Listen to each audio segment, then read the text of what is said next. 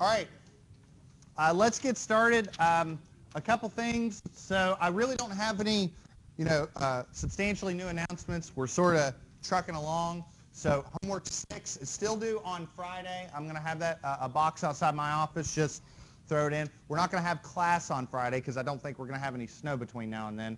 So I'm going to hold to that. Just drop it off in the box outside my office, and we should be good. Exam number two is not going to be till after break. I've got it tentatively scheduled for Wednesday, April 5th. As far as I know, everything will still work out for that.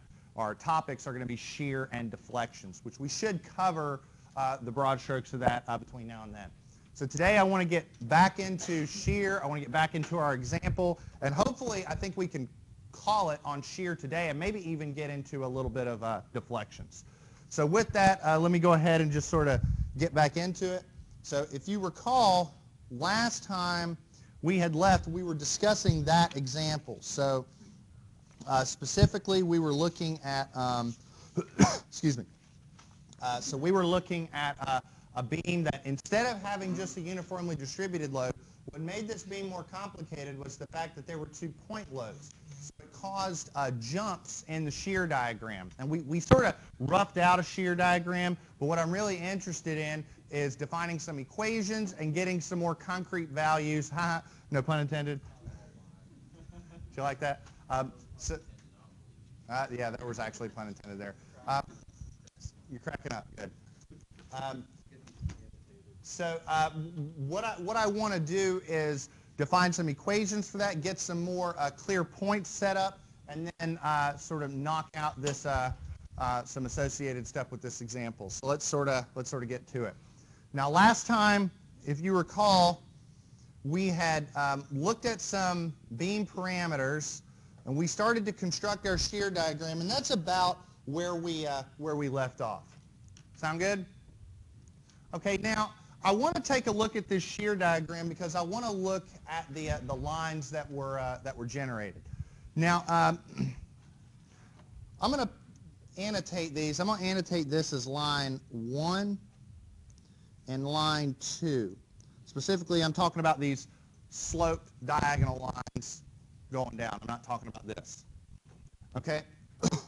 Now, these are the equations of a line, right? Y equals mx plus b. Sound good? Now, if you're looking at a shear diagram, essentially this is your x-axis and this is your y-axis, okay? So let's look at equation 1. What is your y-axis intercept for equation 1? 68. So if I look at equation 1, I'll say B is 68 kips. Everybody okay with that? Everybody okay with that? Now the slope of that line, I propose it's -4 kips per foot. Now where am I getting that? The load. So I would say that the equation for region 1 is 68 kip. Hold on, I can do better than that. That's fucking bugging me. 68 kips minus 4 kips per foot times x. Instead of going through and cutting a section and summing moments, we can just keep it simple. Everybody all right with that? Any questions? Now, that is equation number 1. Now, equation number 2, okay? Now, watch this. This diagonal line goes from 24 to 0 right here, right? And see how it does that in, what, 6 feet? Does everybody see that? My question is, if I took this diagonal line and I sort of trailed it up, can anybody tell me what the intercept right here would be? 48. So here, B is 48 kips, and M is -4 kips per foot. So VU of x is 48 kips minus 4 kip per foot times x. Everybody okay with that? Now, if you're wondering how that works out from a plotting standpoint, just bear with me. I'll show you something real quick.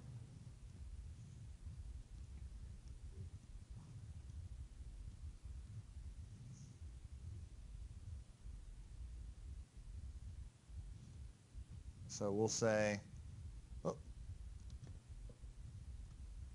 we'll say X, no, we'll say X in feet and V in kips. All right, so I'm going to do 0, 1, 2, 3, 4, 5, 6, but then I'm going to repeat 6 because that's where that point load is, 7, 8, 9, 10, 11, 12. Okay. Now for everything from 0 to 6, what I'm saying is that the equation is 68 minus 4 times x. Is that what we said? Okay. And that equation will hold true up until about right here. And then right here, it's what? 48 minus 4x? Is that what you said? 48 minus 4 times that. And then sort of drag that down. And if you highlight it all and then insert, if Excel will load, a scatter plot, there's your shear diagram. So, we drop down, we have our jump. Our jump is because we have two different equations, and then we go down. Everybody okay with that? Not too bad, right? Pretty simple? Okay. Okay. Now, just like last time, in order to appropriately construct our shear diagram, and when I say construct our shear diagram, I mean define all the given regions and do all of that, we lay out our stirrups, or in other words, we determine where we need stirrups as a function of how much our concrete can hold up, right? So we need to take some stock into that. So let's go ahead and let's look at our concrete capacity.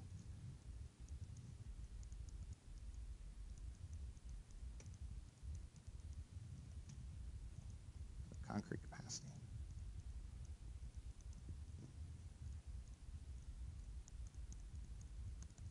Okay, so first thing we need to compute is the capacity that is provided by the concrete. So what is the shear capacity provided by the concrete?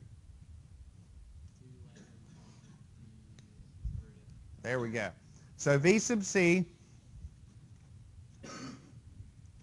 is 2 lambda B sub W D square root of FC prime.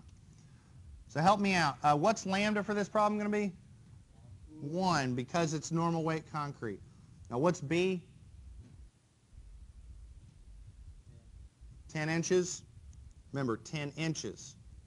Always write that stuff out. D is, what's that distance? 20 inches. There you go. And the square root of what? 3,000. There you go. 3,000 what? Remember, you put in PSI and you get out PSI. So what do we get right here? We'll just go to the nearest pound just to keep it simple.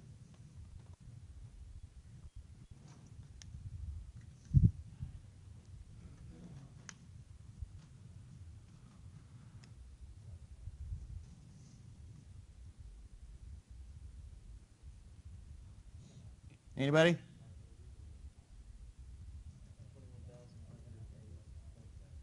So we'll just say 909. And that is what? Pounds. Do I have a second on that? All right. Or if I want, I could say 21.909 kips. Now that is VC. Tell me, how do I compute phi VC? What's phi? 0.75.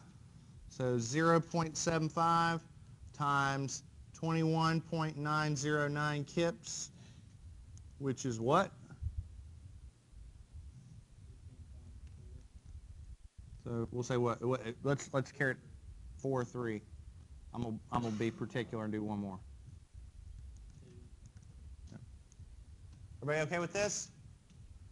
Now, can anybody remember one more value that I should go ahead and compute right now? Half of phi VC, exactly. Bless you. So 1/2 of phi VC is 1/2 of 16.432. And I'm going to say that's 8.216.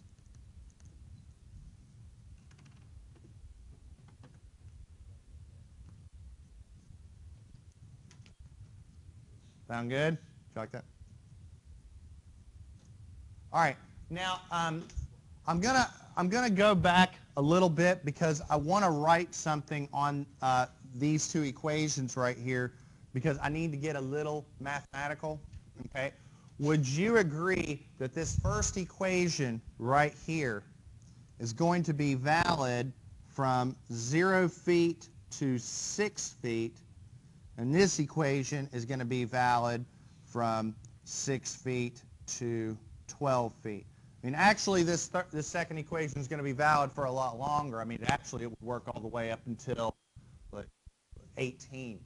But we don't really care. We only need to plot up until midspan because since everything's symmetric, we'll just, you know, keep the whatever we design on one end of the beam, we'll just mirror it. Everybody okay with that? Okay. Now, so here's the point I'm making. Okay. If you recall, there were 3 values that we computed right off the bat before we started plotting. One of them was VU star. Okay.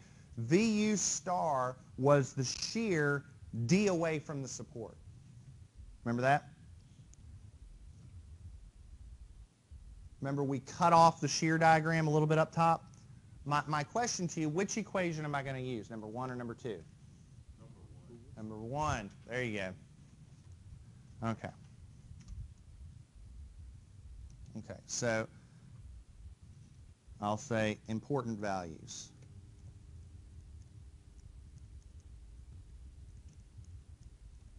All right, so VU star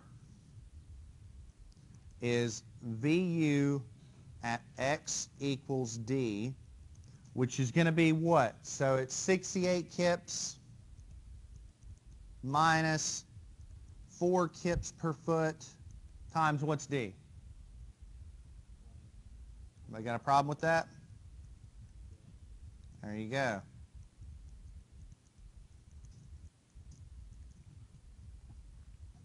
Everybody okay with that?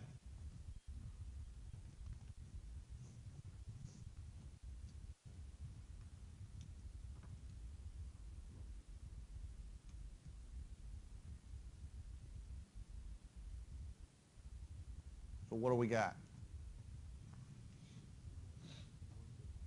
61.333 or something like that? Okay. Let me explain what we just did. Okay. So here's my Excel plot. In order to view this a little bigger, I'm going to right-click, move chart to a new sheet so that it's a little bigger, a little easier to see. Okay. So what we did is let me add some axis titles. So this is, whoa, goodness.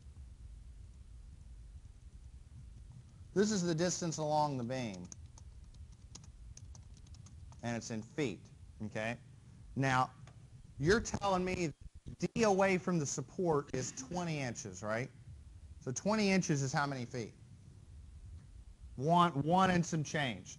So 1 and some change is about right here,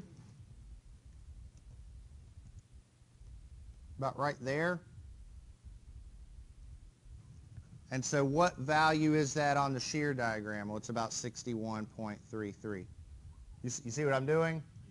So does everybody kind of see that? That's kind of the idea. So I'm actually going to refer back to that a little bit because I want that for clarity's sake. Now, we're going to need 2 more values. We're going to need x at phi VC, and we're going to need an x at half of phi VC. Now let me ask you a question. So what's phi VC and half of phi VC? It's like what, about 16 kips and about 8 kips? Let me ask you a question. Which equation should I use to determine that? Should I use equation number 1 or equation number 2? To determine where the x is.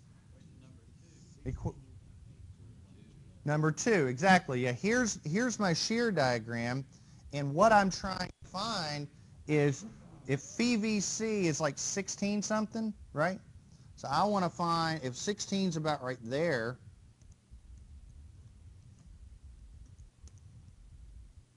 Okay, that's not going to work. So essentially, if 16 is right here, and I drag that out, I'm probably looking for something about right here, right? Everybody kind of see that? So it's probably going to be somewhere between, just eyeballing it, somewhere between 6 feet and 8 feet. That make sense? Okay, all right. So let's look at our equation. So how would I take equation number 2, which is right here? How would I take this equation and solve for x? Well, I can bring that over, right? So VU minus 48. Change the sign, so 48 minus VU, and divide by 4. Does everybody see that? Everybody with me on that? So what I'm saying is this. Ooh. I'm saying it's going to be 48 kips minus phi VC over 4 kips per foot. So 48 kips minus phi VC, which is 16.432, divided by 4 kips per foot. And what do we get when we chug that out?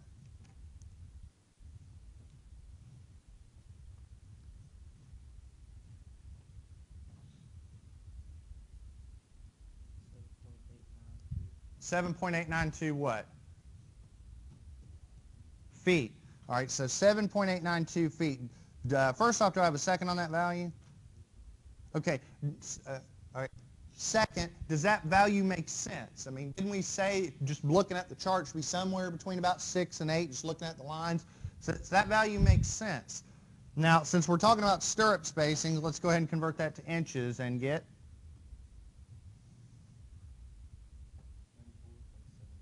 So 94, we'll say 94.7 inches. 94.7, goodness, I'm looking better than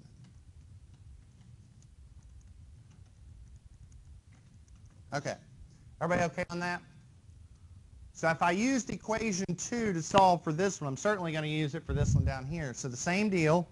So we'll say 48 kips minus half of phi VC over 4 kips per foot, which is 48 kips minus 8.216, 4 kips per foot. And somebody want to tell me what that is? We'll just keep that 9.95 feet, which is how many inches? Bless you. All right, sound good?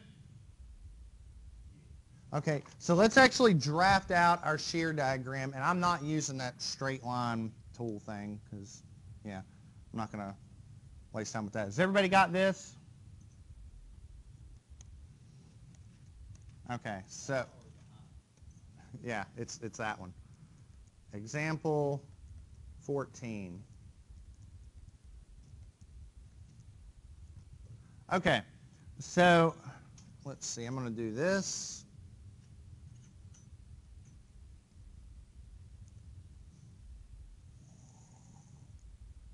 I'm going to do this. I'm actually going to, I'm going to take this, I'm going to move it over a little bit. Okay, so on the x-axis, this is x. I'm going to plot this in inches. And then on the y-axis, we're going to have a shear value. And I'm going to put a factored shear so that we know that we're dealing with factored loads. And this is in kips. Okay? Now, now the actual shear diagram is going to do something about like this. It's going to drop down. We're going to have a jump. And it's going to go down something about like that. Okay? Now right here,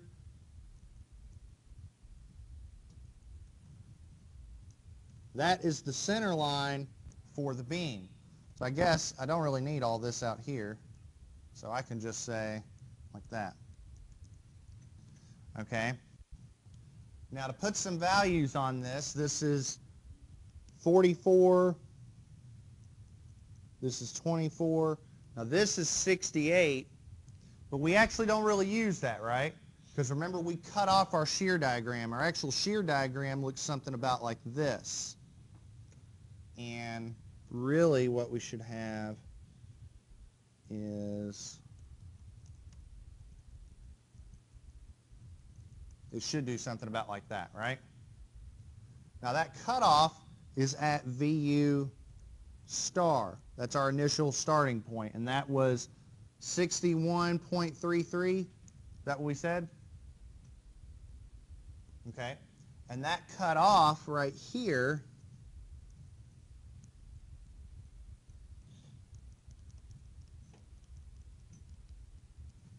and that is 20 inches, we said? Okay. So that makes this value at center line. What's the value at center line? What's the X value right here? 144, because it's a 12 foot, it's a 24 foot long beam, so the center line is 12 foot, so this is 144 inches. Okay. Everybody good with that? Now, we've got, okay, so another thing, because it's going to be important, where is that? Where's the jump? What X value? 72 inches. That's going to be important, okay?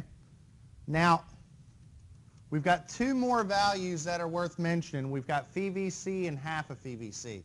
Now, phi VC is what, 16.43, something like that? So that's going to be about right here. So I'm actually going to use red dashed lines for that. So we'll say that's about right here. And half of phi VC is going to be something about like that.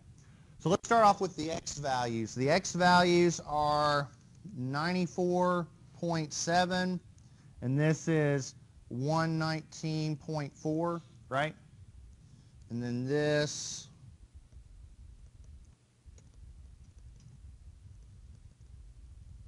is about like that. So this is phi VC is, I'll put a kip. So phi VC was 16.43, and half of phi VC is 8.22.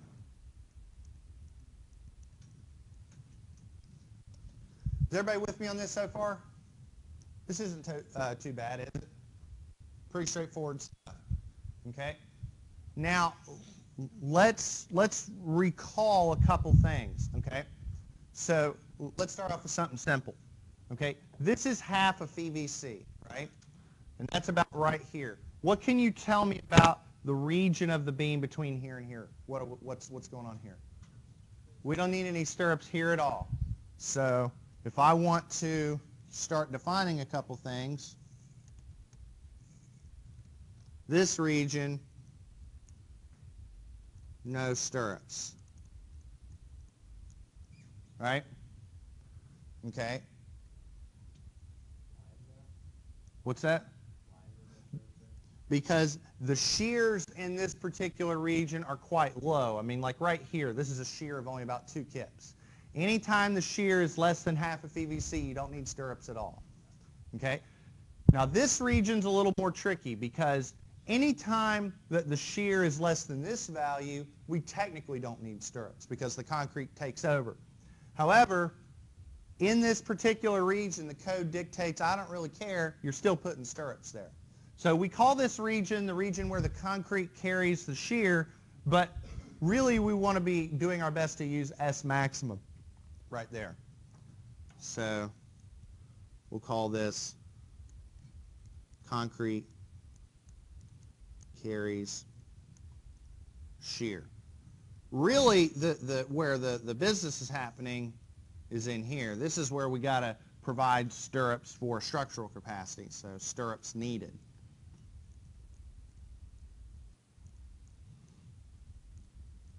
But long and short of it, when we start laying it out, we're going to place stirrups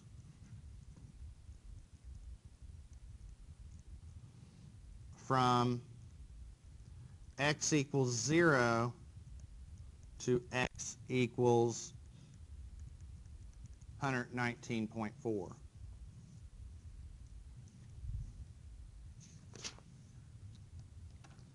Okay. Does that sound good? Everybody okay with that? I think before we move on, this is something we really need to think about or need to keep in the back of our head is this. We have a jump from 44 kips to 24 kips right here at x equals 72. Okay? You need to think about that. Okay? Just keep that in the back of your head. But other than that, does anybody have any questions about this? Pretty simple? Not too bad, right? Okay. All right, so if you've got your shear diagram, then everything else gets a little rote from there. Okay? So, can I move on, or has everybody got this? No? Will you move on? Okay, okay. All right, so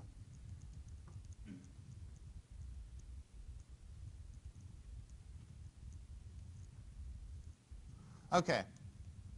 So I'm going to try and sort of treat this problem like it's a traditional one that you would see on a maybe a homework or an exam or something like that. So we'll just sort of carry it all the way through. So the first thing we need to do, or the next thing in our problem and the first thing for design, is we need to figure out what our starting S value needs to be. Okay? So our starting S value, remember when we start our design, we're starting our design based off of the region that has really, really high shear values, right? So the code allows us to reduce that shear a little bit, so we're designing essentially for VU star. So let's figure out our first stirrup spacing. So S required, and remember there wasn't any magic into this equation. It's just taking phi VN's got to be greater than or equal to VU and solving for S. That's really all we've got. So this is phi times AV. Whoop, I can do better than that. AV FY or FYT D divided by VU star minus phi VC. So we know what phi VC is. VS is AV times FY times D over S. The sum of those has got to be greater than or equal to VU. Solve for S. That's all this equation is. So let's start plugging and chugging. So what's phi? There we go. All right. What is AV? There we go, inches squared. What's FY? And D. There we go. Now what was VU star?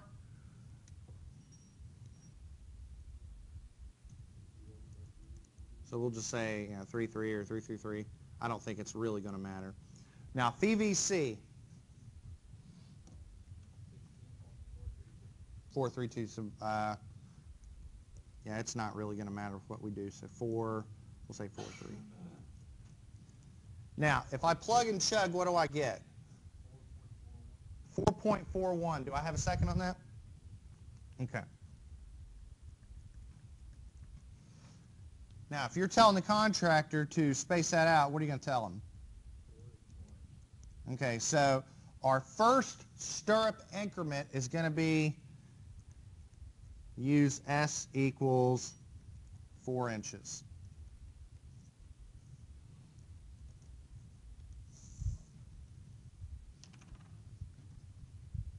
Yes?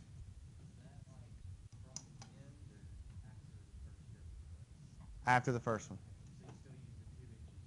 Yeah, yeah. You typically use either 2, half of that, which also is 2, maybe 3, but that's just to get started. That's very typical. Everybody okay with that? All right.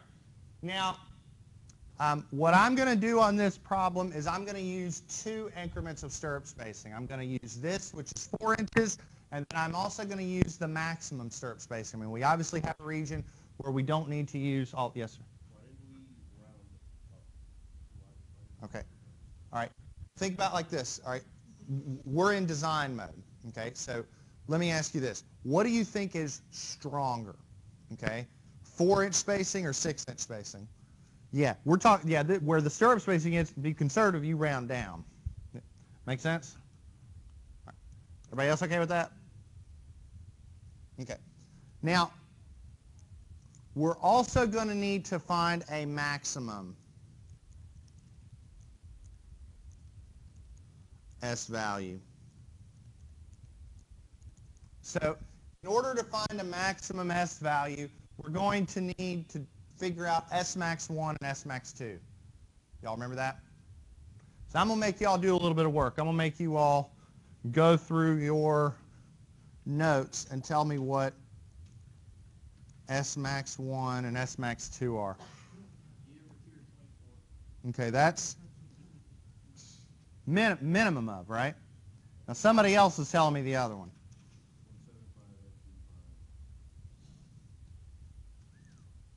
Well, let's get through this one. Minimum of, what's that? You all were on it. Okay, so the minimum of D over 2, and D is 20 inches, so the minimum of 20 inches over 2, or 24 inches. So that's 10, right? Sound good? All right, now S max 2, we got to figure out a couple things. The first thing we've got to figure out is 0.75 times the square root of FC prime, which is 0.75 times the square root of what? There we go. 3,000.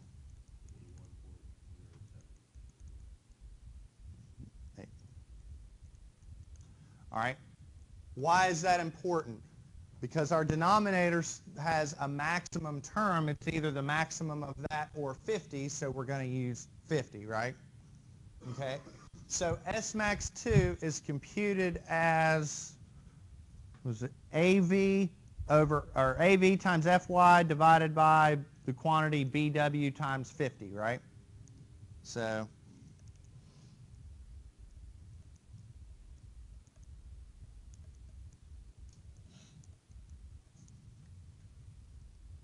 BW 50 PSI. So this is AV is 0.22. Then we've got what? 60? It is 60 KSI for the problem, right? And B sub W, what was B sub W again? 10 inches and 50 PSI. So what does that come out to be?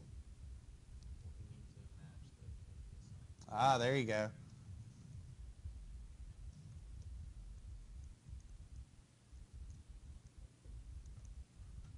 I like it. See, there's the benefit of putting those units down. Oh,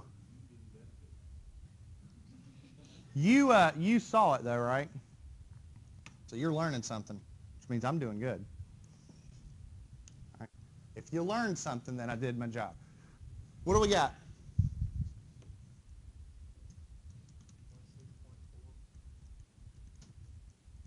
All right, do I have a second on that?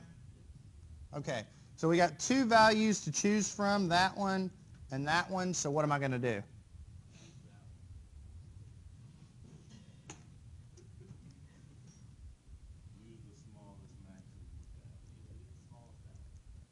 Use the smallest, that one.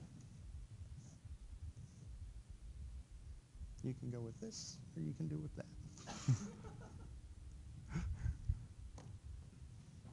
Bringing it back to, early 1990s. Okay. All right. So everybody with me on this so far?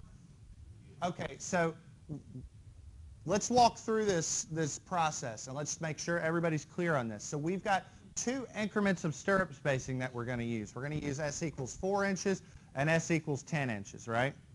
So let's make sure we're clear on how we go about doing that. So we start off with an increment of 2 inches, right? Then we're going to use 4 inches until the 10 inches can take over, right? So probably what we need to do is figure out when can we start using S equals 10 inches. Everybody with me on that? So,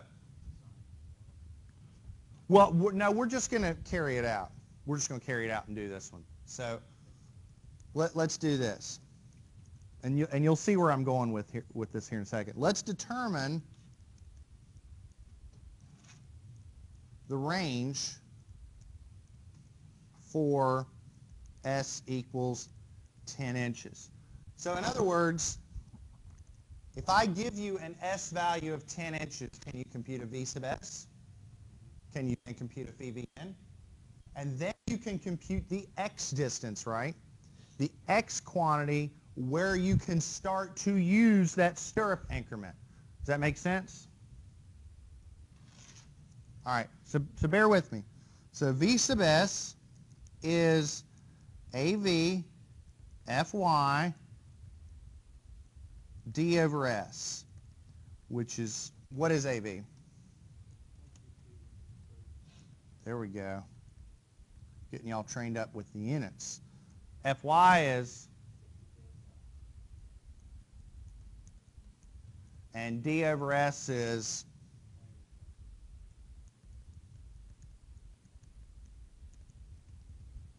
so what does that come out to be?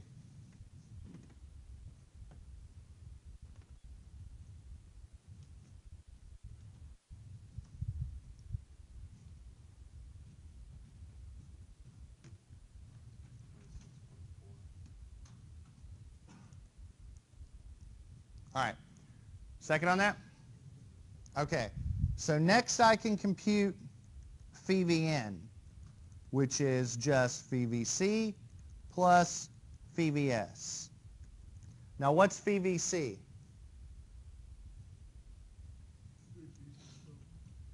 16.43 kips plus, now what's phi VS? There you go. Want to make sure not to, like, we didn't have to multiply this one by the 0.75, but we do on the second term. So 0.75, ahead of myself, times 26.4 kips is what?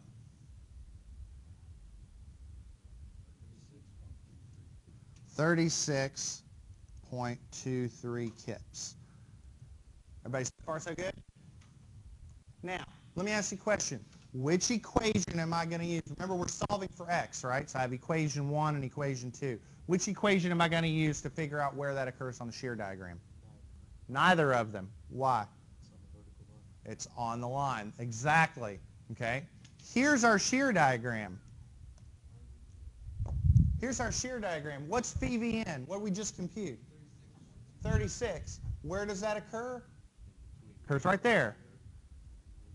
So I propose we can start using the 10-inch spacing right there. That makes sense?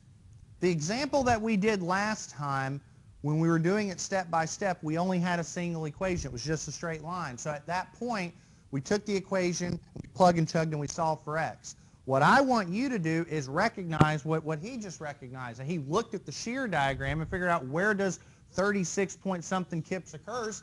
It was right there, you know. No equation necessary. X at phi VN is 72 inches. That's what I'm interested in.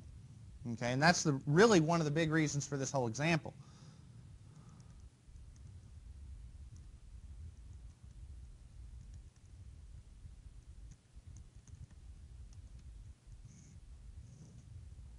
Like, that's kind of an important point of this whole example. Does that make sense? Okay, everybody okay with that? Good. So if you're okay with that, we can get into design right now. Okay? In fact, I might sort of squinch it on the bottom right here, because we can write down everything that we need for our design. So we're going to start with one stirrup at 2 inches, right? Sound good? Then, what are we going to do? We're going to use 4-inch spacing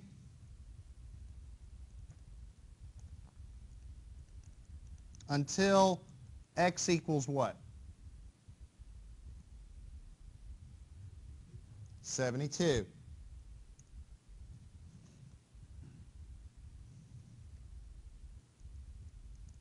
Then what?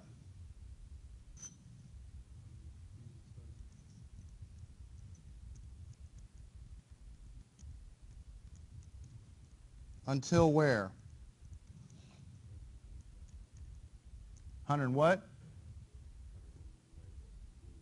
Nah, it'd be 119.4.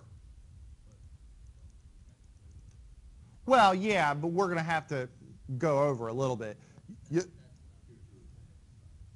You are thinking a little ahead because you're thinking it's going to work out all evenly. You'll see what happens here in a second. So, all right. So let's sort of lay out our spacing right here. So the first thing we've got is one stirrup at 2 inches. So that's 2 inches, right? Okay. So our next stirrup spacing is at 4 inches. Now help me out. How many increments of stirrup spacing are we going to need to cross the, or at least reach or cross the threshold of 72 inches? 18, right? Because if we use 18 times 4 is 72. And that'll get us past this point. Because of that initial increment, we're at 74, right? Make sense? So this is at x equals 2. This will be at x equals 74. So we're at x equals 74, and we're using 10-inch spacing. So 84, 94, 104, 114, 124. So we're going to use 5. So 5 at 10 inches. So 18 plus 5 is 23, plus 1, 24 stirrups, going to 124 inches, so, or 48 total.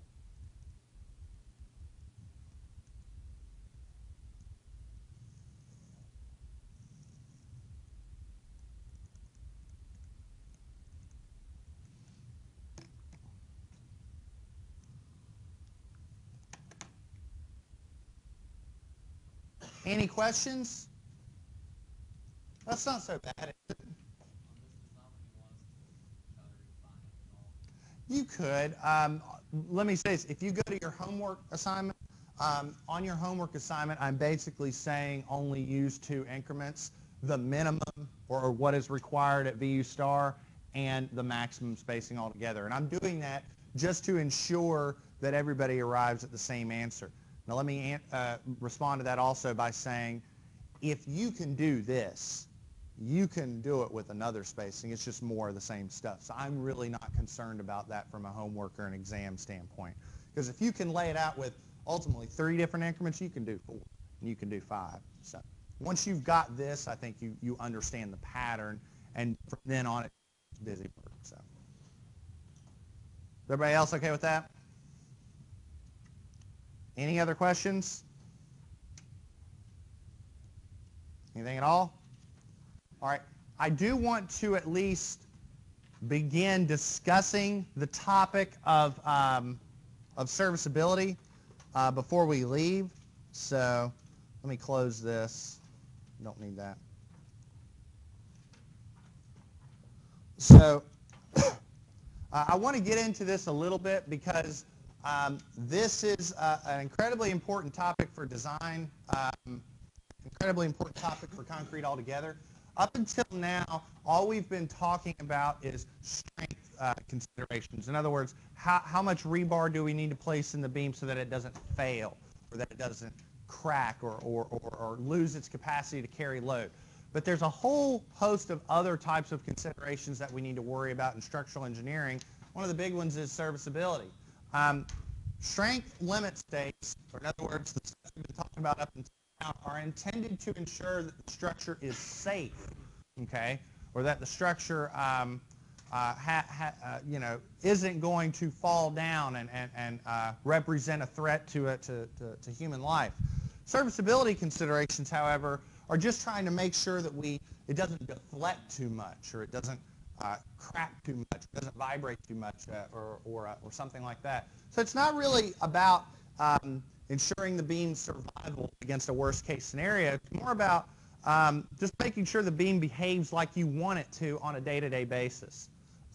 So one of the things that we will enforce is, because we're not worried about this from a safety standpoint and a guarding against failure standpoint, because that's not a concern, no load factors when we do deflections. No 1.2 dead plus 1.6 live, because those load factors, we're increasing those loads to account for uncertainty against guarding against failure. We're not talking about failure here, we're just talking about day-to-day performance. Now, the reason it's important is because nowadays, since we have newer and stronger materials and things like that, we can get by with using more and more slender elements to safely resist loads. But the more slender an element gets, the less stiff it gets. Remember, its moment of inertia is a function of how big the beam is. Moment of inertia goes down, deflections jump up. So we have to be able to control deflections with proper design. I got a couple minutes, and then we'll call it. Now, the thing with deflections are actually pretty easy to compute if you've had CE 312. I know your CE 312 professor was just a horrible guy. You know, he's a meanie, very insulting. I know he has bad jokes, for one thing.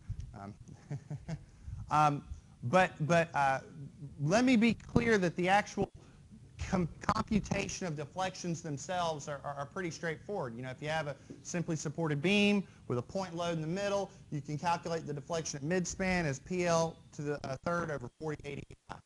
Okay. Now E is pretty straightforward. E is just the modulus of elasticity of concrete. We can compute that pretty easily.